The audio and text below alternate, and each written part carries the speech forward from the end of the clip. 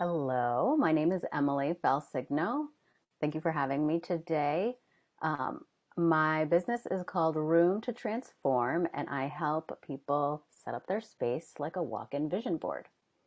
And I help people who are going through transitions, whether you're moving or you have a new business idea and you want to set up your space differently.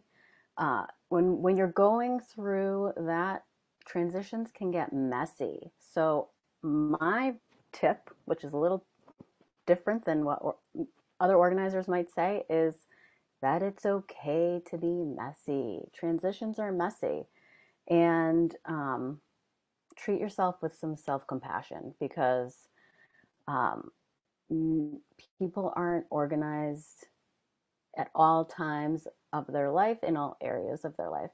So, ask for help, and it's okay to do that.